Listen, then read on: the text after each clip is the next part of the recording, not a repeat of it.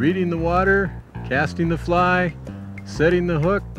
There's a lot to fly fishing. Focus, patience, and practice.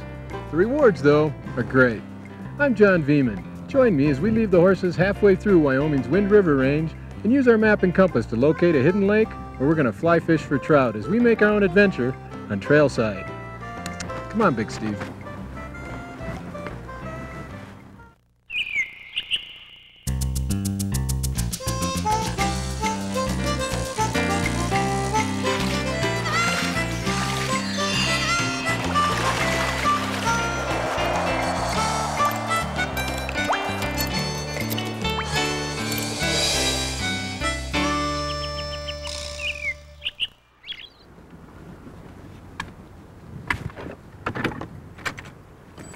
Wyoming may be famous for the Tetons and Yellowstone, but the Wind River Range in the center of the state is its most extraordinary and least known treasure. The Winds, as the range is called, features peaks over 13,000 feet, more than 1,000 lakes, and some of the best fly fishing in the world. We're going to go deep into the Winds in search of one of those lakes, and I'm told it's never seen a fly rod, or at least nobody's talking about it. We're going to be starting our trip on horseback, a somewhat controversial but historically acceptable way to travel out here. And once we reach our base camp, we're going to leave the horses behind and use our navigation skills to hike the rest of the way. So let's get started. Jim Allen has been riding horses and fly fishing in the Winds for over 25 years. For 11 of those years, he taught at the National Outdoor Leadership School, a leading proponent of leave no trace or low impact camping. Hey, Jim. Hi, John. Well, his roots run real deep here. His great-grandfather arrived here in a covered wagon over 100 years ago, and his grandfather was taking people back into the Winds in the 1920s. Well, Jim, what's so special to you about horsepacking? Well, horsepacking is an ancient form of transportation dating back to beyond Genghis Khan's time. And I love the horses and I love the mountains, and for me, it's the freedom to do both. Now, how does a horse's impact affect wilderness compared to, say, a backpacker? Well, horses have an impact. We all have an impact, actually. But there's a few things I'd like to show you that we can do to minimize that impact. Okay. Well, horses, of course, have been out here for a long time, huh? Yeah, there have been horses on these trails for 100 years. But the frontier's changing, and we've got to learn how to use our wilderness resource in a responsible way. And if we do that, I think we can do this for at least another 100 years. I see you're using 2 cinches here. Why is that? We've got to have one on the front to hold the saddle in place, and the one in the back keeps the saddle from tipping forward, which is pretty important in these rugged mountains because we've got some 12,000 foot peaks and some really deep canyons, and so it's not like riding on a flat trail.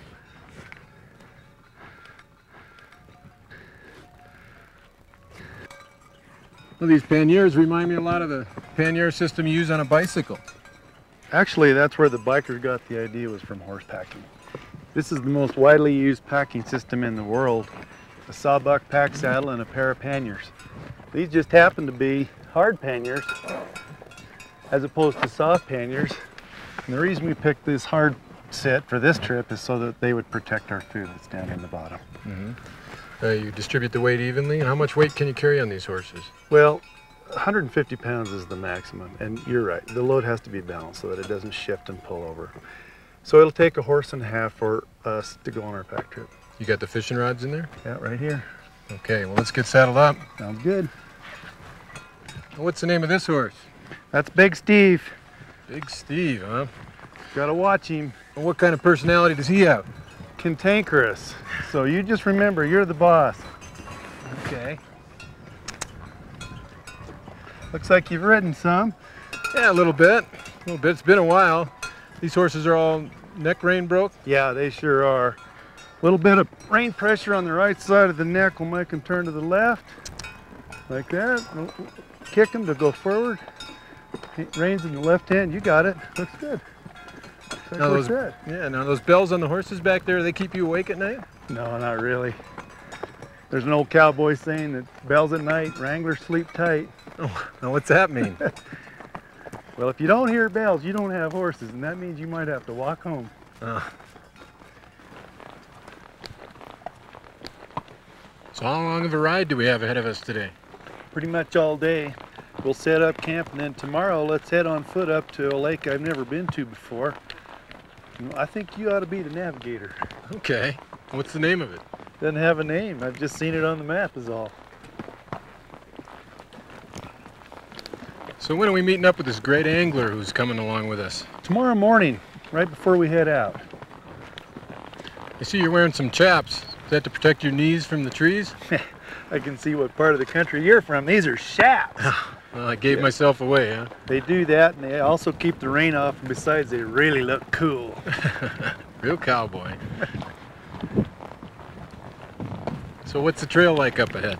The trails here in the Wind Rivers are rugged and rocky and rough, and a lot of switchbacks and stuff.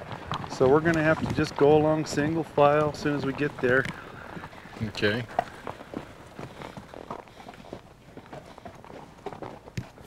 When do we stop to give the horses a rest? We don't need to give them a rest, but our knees might give out on us. We might have to get off and lead them a little and loosen up. But you know, that's a great thing about horsebacking is you can actually enjoy the scenery and just leave the driving to the horses.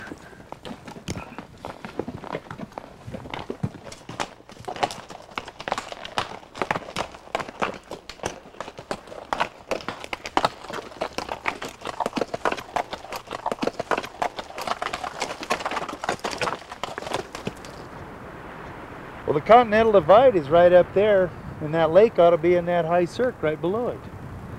You sure do know your way around these mountains. Well, I guess. I better go get the horses. Okay.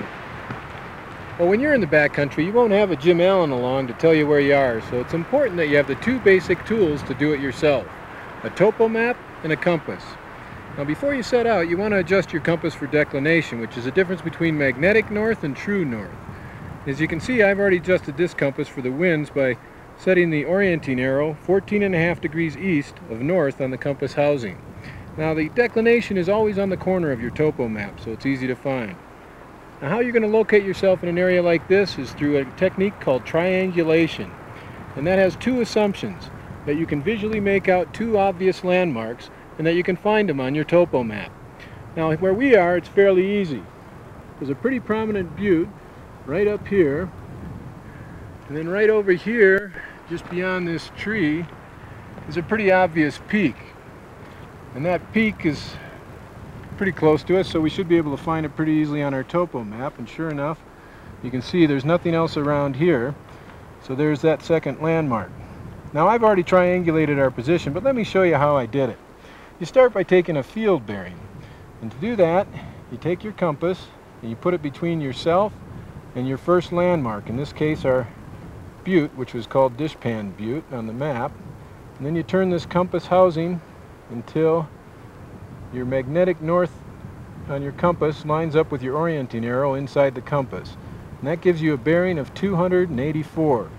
Then you take your compass right down to the map and you turn it until these red orienting lines on the compass housing are parallel to the geographic north lines that are gridded out on your map. Then you just slide it over right to Dishpan Butte, and then you draw a line right along the base of the compass. Then you take your compass and you go to your second landmark, and again you line it up through the guides and you go all the way around until your arrows are lined up and your compass needle is there and you got 160 degrees south. Again, you bring it down to your map, you draw a line along the base, and where they intersect is right where you are, and we're 4 miles from camp tonight.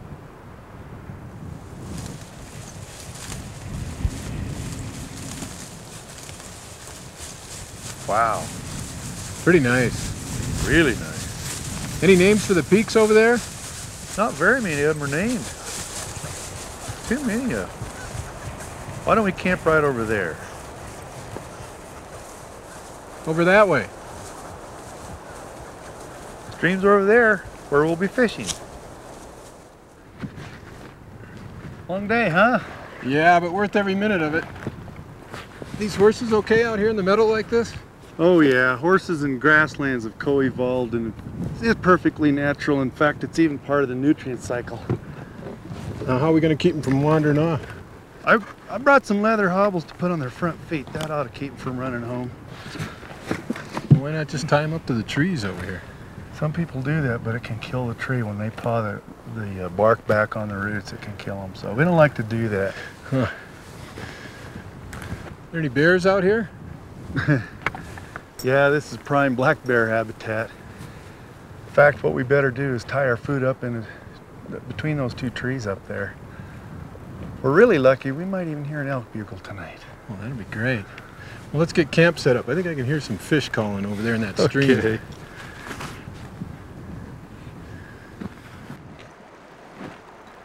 When I'm backpacking, I always camp about 200 feet back from any water source, so it's good to see you guys do that when you're horsepacking. Well, that's right. You can't have low-impact horse camping without low-impact human camping. Now, what's your secret to fishing these little streams? Well, the fish are facing into the current and the water's shallow. So the trick is to sneak up and cast over the bank where they can't see you. Then we'll work upstream. How come we're keeping these fish? There we go, got him. You got one? Yep. Oh, good size one. For Yeah. a rookie. Here, I got him. You got him?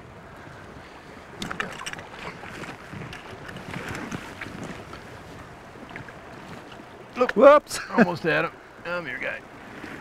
Oh. All right. Now, how come we're keeping these? I thought you guys practiced catch and release. Well, we do, but I've fished these streams all my life, and this particular stream is overstocked with these small brookies, so we're doing the stream a favor by culling a few. Oh, are brook trout native to this stream? No, just the cutthroats.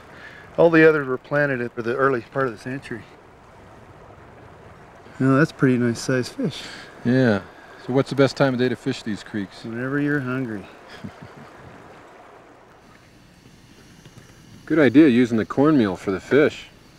These backpacking stoves are real light and fast too. You ever use campfires out here? Yeah, it depends on the campsites. You know, up at Timberline it's not a good thing to do because the ecosystem is so fragile. But down here there's a lot of wood. And if we use dead wood and keep our fire small, it works. It's okay. Want some more cowboy coffee? Oh, I'd love some. I need a warmer. Now, what do you guys do when you break camp and you've made a campfire? One really good way to have a fire is to take your shovel and dig a square piece of sod out of a wet, damp meadow like we're in. Set it aside. After your fire's done and you're leaving, wet the coals down real well, bury them in the mud, then put the sod back, and nobody will ever know you were there. Good idea. Well, there's a fire ban on right now, isn't there? Yeah, I called the Forest Service like I always do before every trip and found out about it. That's why we're using this stove. Ugh. I was looking at the map. That lake we're going to, it's doable, but it's going to be one big hike. No cakewalk, that's for sure. Probably take us about 4 hours. Think you got her figured out, huh? Yeah. Well, I've fished about every lake around here but that one because of its remoteness, so I have high hopes and I really hope we do well up there. I always wanted a home on the range. Good night, Jim. Good night, John.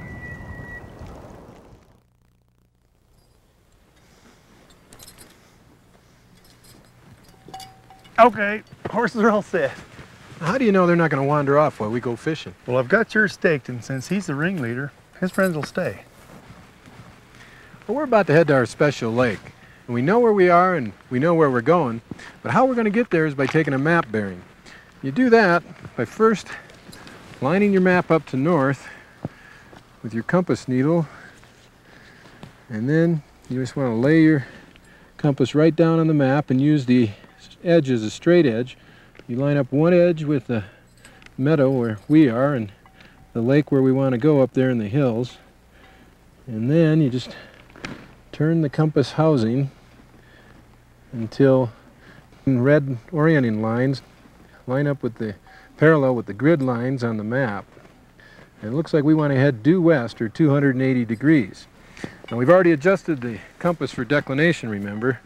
So then we stand up and we turn our entire body until the magnetic arrow lines up with the orienting arrow inside the compass. And then we bring it up and we take a visual sighting right through these guides on the compass. And it looks like we'll be going, we'll use as a visual guide this little knob right up here on the top. It looks like a small volcano. Now if we happen to lose our visual guide, we can always just pull the compass right out of our pocket, and it's already set at 280 degrees, so we can take a compass bearing from there and be right back on course. Here comes our fishing partner right now. Perfect timing. Hey guys, I'm glad I caught up with you. Nice to see you, Christy. Nice to see you again, Jim. How are you? Hi, And Christy. nice to meet you in person. Yeah. I would have been here a little sooner, but the fishing has been so good. Oh, really? It's hard to leave Rise and fish. Great. I second that. Well, Christy Ball is one of the top anglers in these parts. She's been a fly fishing guide in Montana, Idaho, and Wyoming for over 4 years and taught all kinds of fishing all over the world. You guys all set? Ready to go. What kind of fish you think we'll get up there? I think brookies. Maybe a cutthroat.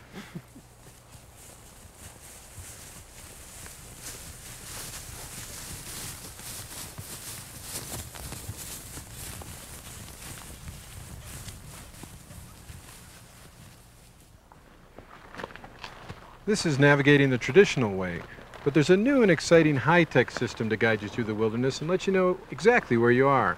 Before we came out here, I met with Jim White and he showed me how it works. Take 24 satellites, add $13 billion and a computer the size of a small radio, and what do you get? A global positioning system that lets you find your exact location anywhere on Earth. Hi, Jim. Hi, John. Well, Jim White works for Magellan Systems, one of the companies that's developed handheld receivers for outdoor enthusiasts. Now tell me how this works.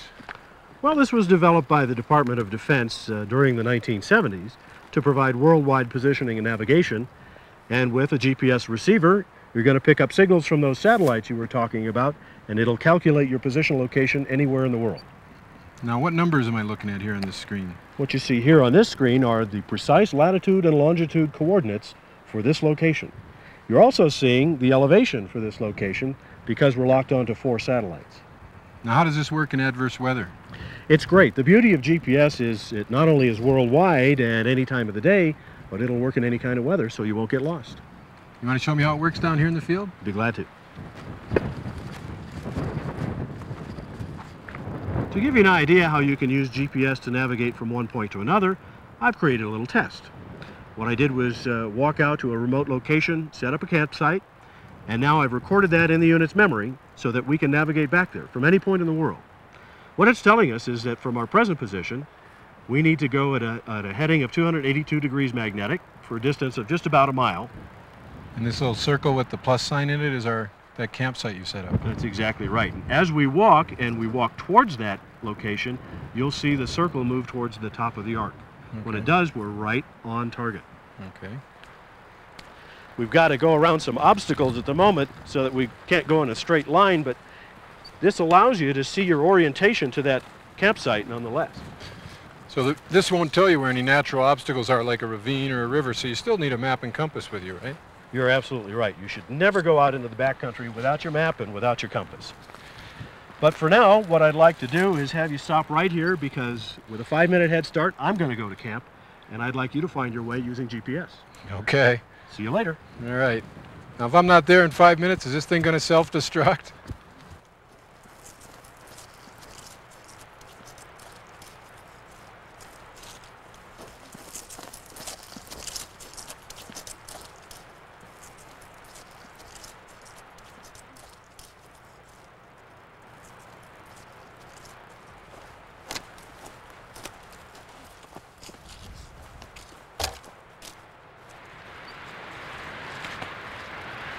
Hey, John. Now, that didn't take long. Yeah. How was it? Well, I have to admit I had a lot of help from above. Well, how about some coffee? That sounds good.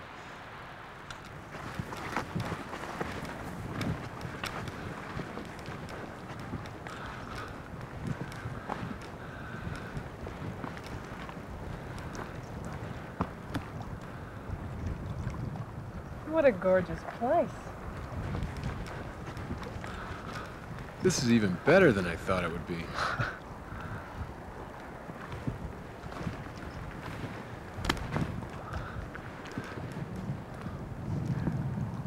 "280 degrees, dead on." Just goes to show you got to trust your compass.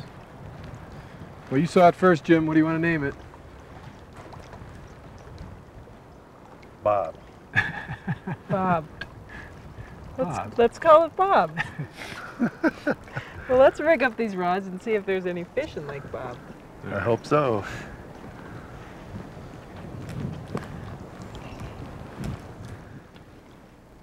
Well, you guys, I think I'll try fishing near the outlet. Have a good time. Thanks. You too. Good luck, Jim. How do we go about fishing a lake like this? Well, what I like to do is approach the bank slowly. We wouldn't want to walk down here too quickly and take the chance of spooking any fish that might be hiding in these rocks. And also I like to look to see if there's any rising fish, generally just what's going on with the water here. I don't see many rises and I don't see a lot of bugs. Aquatic insects are the mainstay of the trout's diet. When there's a lot of bugs, you see the fish coming up on the surface and eating them. So we're going to have to lure them up. Seems like a lot of work. Whatever happened to worms? Well, worms work, but it's not fly fishing.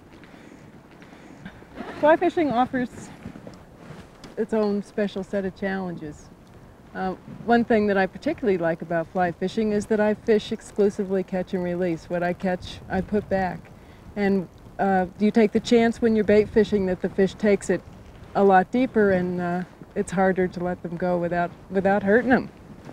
And the most fun part is what we're doing is we're stalking these fish and we're imitating their diet. That's the whole purpose of the fly. These are the flies? Yeah. Look at that.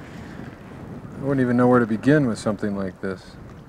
Yeah, so this is what we use to trick the fish and the possibilities and the selections. There are a lot of them out there on the market. What I suggest people do is to go to a fly shop near the area you're going to be fishing and ask the people that work in those shops what they suggest. They won't steer you wrong. Oh, we've got a local. Hey Jim, what are you using? Whatever works. Well, what's going to work for us?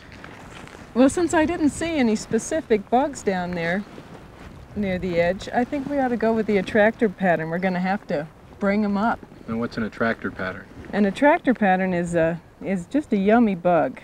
It can imitate a lot of different types of things. It's not any specific bug. This is a classic, which I think everyone should have in their box, and this is a parachute Adams, a great fly.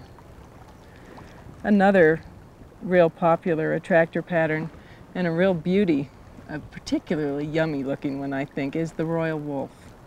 And I think you ought to give that a try. Okay. I think I'll go with this Turk's tarantula here.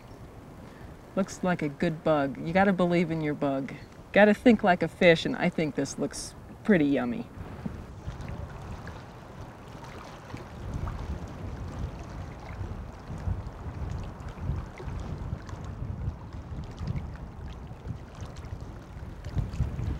There's probably been more written about fly fishing than any other sport, but everyone develops their own style.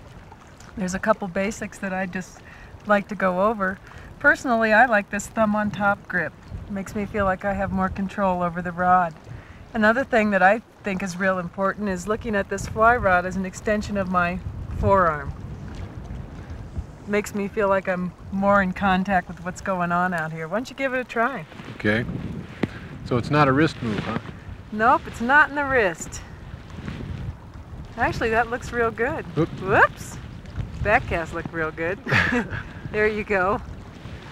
All right, so our goal here is to get that fly out to where the fish are. The wind's kind of getting you. Yeah. So the line is what's going to take that fly out there. And it's the rod that makes the line go. So we need to concentrate on what this rod's doing. Okay, so you've got your back cast right there and that forward cast. You start your forward cast, real nice cast, right there. You've got to pause right with your rod tip straight up like you were doing. Give that line time to straighten out behind you. So it's a real timing thing, huh? Yeah, that looks great. Yes, it's all timing.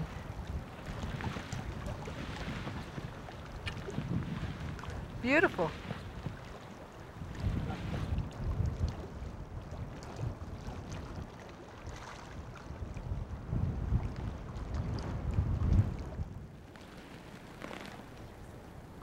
Oh, I got one.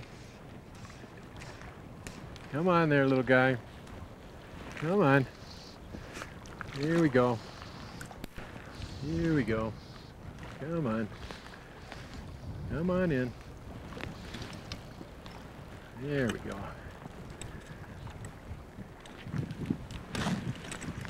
Come here. There we go. It's a great feeling catching a trout, and an even greater one releasing it for another lucky angler. As an old trout guide once said, it's a lot like golf. You don't have to eat the ball to have a good time. We'll see you next time on Trailside. Okay, little guy, you're off the hook. There you go. Off you go. Is that your favorite horse? Oh, not really. He's a good horse, but I usually ride the young colts that we raise and break, and then once they're going pretty good, I'll switch on over to another new colt.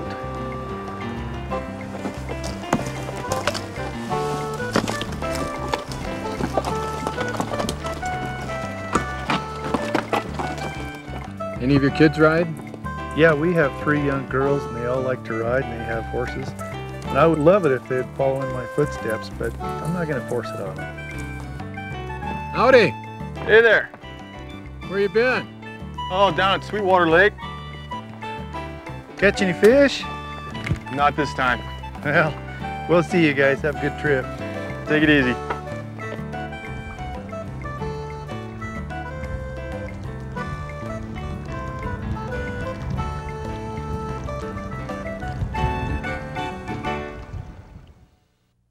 Jim, how's this system work? Well, John, it works. It calculates your position any place in the world, but it was developed by the U.S. Department of Defense, and it is classified information, and if I told you how it works, I'd have to kill you.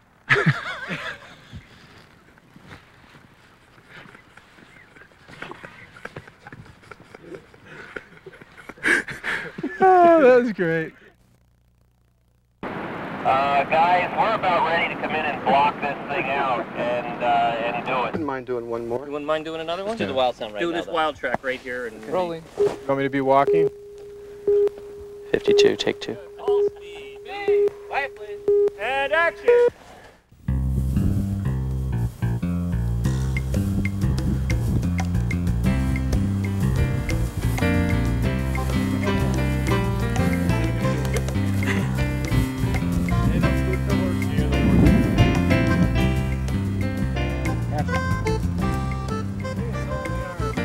What do horses and fish have in common?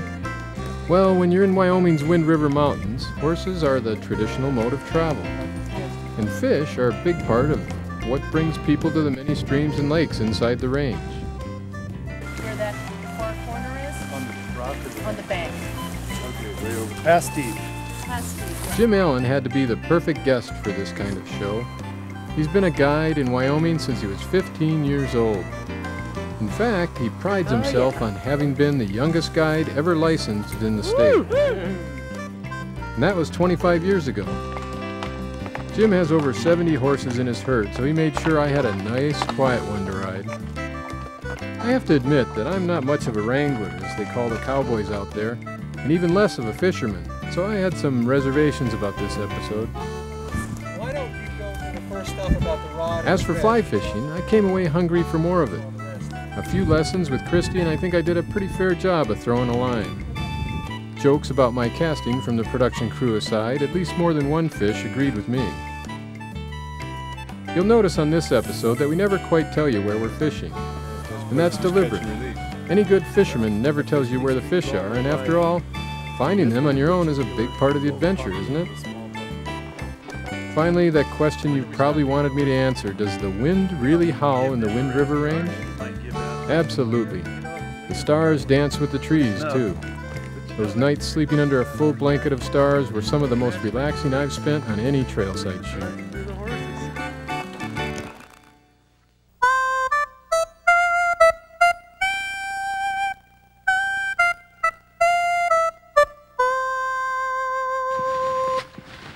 Hey, this one even has a couple slings around it, so we don't have to use our own. Well, I don't know about that. We want to take a good look at them before we trust our life to them. First, you want to look at the knot, make sure it's tied well. You can see that this one isn't. And then, yeah, see, this could pull through and actually come untied on a rappel. Bad idea. This, you want to look inside the knot also and see if it's faded from the rest of the webbing. And if it is, that usually means it's been out in the sun too long and it could be weakened by the sun quite a bit. But in both of these, you can see these horrible burn marks that the rappel lines have made by being pulled down from down below. That really weakens the webbing, so I think we better use ours. Yeah, good idea.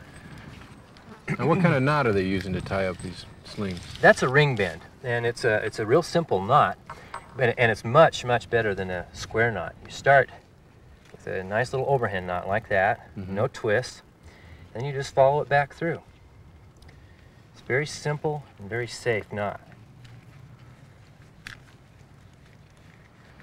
Now, how much load can one of these slings handle? The average car could be held in the air with these. You know, they hold over 4,000 pounds, so they're very safe. Now, what's this piece of hardware? That's a descending ring, and instead of putting the rappel line through here, we'll put it through the ring. And that way we won't burn the webbing, and it'll be easier to pull down from below. Well, we should probably cut these off, right? Good idea. We'll just take that stuff with us.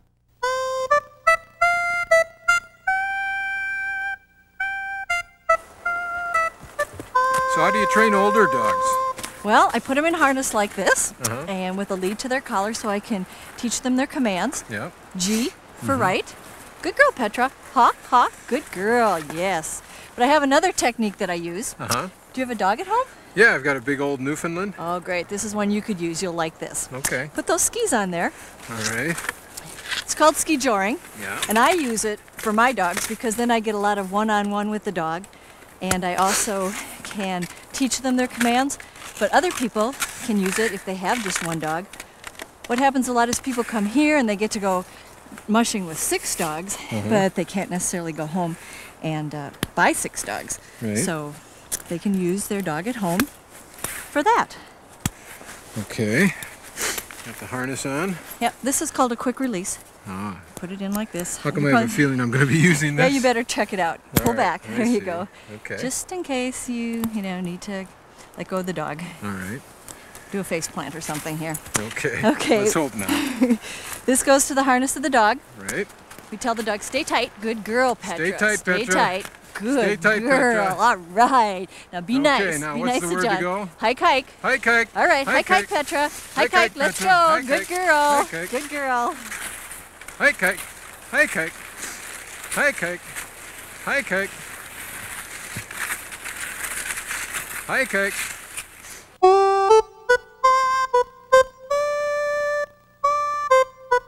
There's a couple things I think about when I'm making pictures. Okay. One, you got to have light to make a shot outdoors. Makes sense. So I think about how that light interacts with my environment. Obviously the sunset, we call it backlighting. Right. Now if it's the lights over our shoulder and lighting the background, we call it front lighting. Sometimes, like right after a rain that just got us here, you get a really dramatic rainbow. Yep. Now what would you do if you did get a rainbow? Would you put a filter on? What would you do? Yeah, I probably would, because a polarizing filter really makes a rainbow pop. Okay. And the other kind of lighting is side lighting, and this is a really good spot to show you that. The side lighting would rake along the texture of these lichens and really brings up that texture. Yeah. And especially nice now because they're all wet from the rain. So I'm thinking about light, and I'm thinking about shapes, forms, patterns. For instance, look over here. Okay. Now what I try to do when I'm making pictures is to really forget about what it is that I'm photographing and look at it in terms of what shape it or form it is.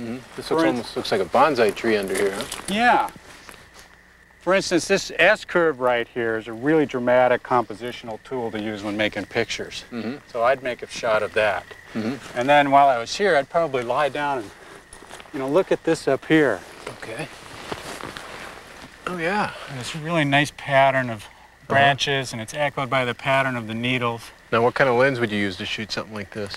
Well, I'd probably shoot this with a real wide-angle lens so I can get as much of that pattern as possible.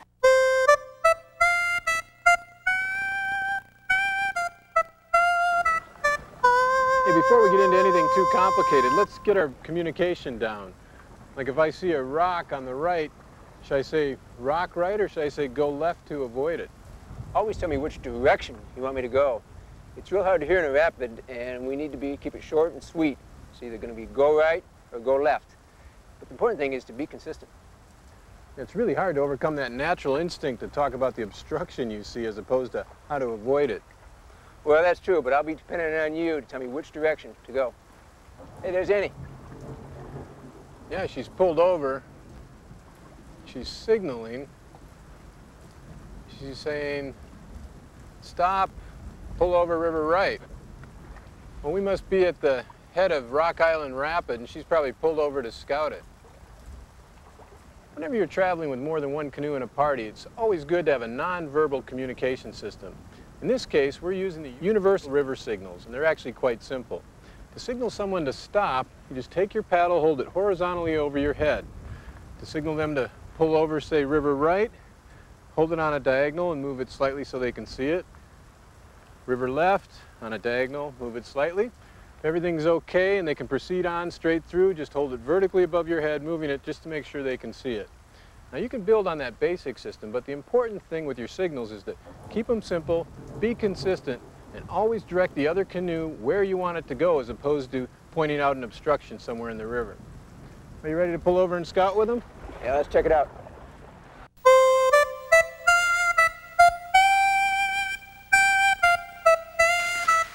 Well, you really don't get much swing with your arms when you're carrying a pack on skis, do you? Well, you really don't.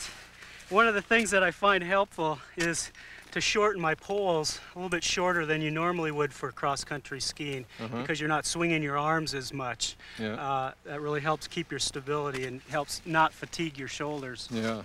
Well, you know, these new clip systems really make it a breeze to adjust your length on your pole, don't they? Yeah, those are nice, a nice setup. You know, one of the other things I find helpful is to not take real long strides, but short steps. Helps save energy as well as give you a little bit better balance on your skis. So in that sense, it is just like walking with a pack. You know, you've got to, the more weight you have, the shorter your stride to keep yourself centered, huh? Yeah, that's it. It's exactly right.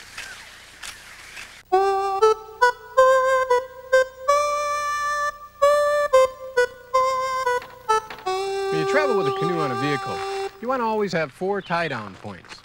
Now the 2 belly bands on the crossbars will hold the canoe securely to the roof racks. And the lines front and rear will keep it from twisting in the crosswinds. Now you want your lines to be taut, but not so tight that they might crease the canoe or maybe even crack it. And most important, don't just tie your lines and then forget about them. You want to stop and double check them after you've traveled a couple of miles, and then every stop after that. Oh, hey. Checking your granny knots? Yeah, granny knots. That's the world famous trucker's hitch. It's my job to do that. How about yours?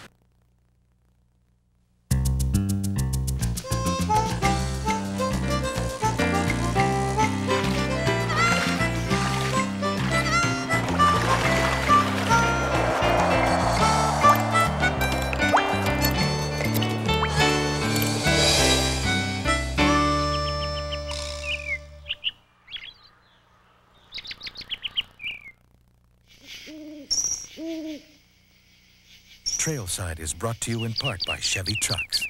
Next time you're having fun outdoors, make sure Mother Nature has a good day too.